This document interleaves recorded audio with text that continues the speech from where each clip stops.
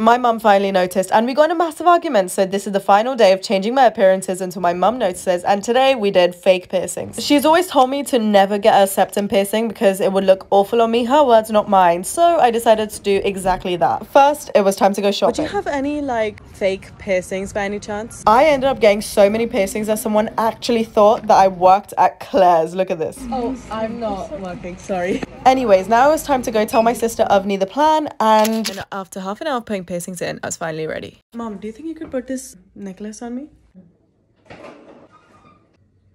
Show me. Does it look good?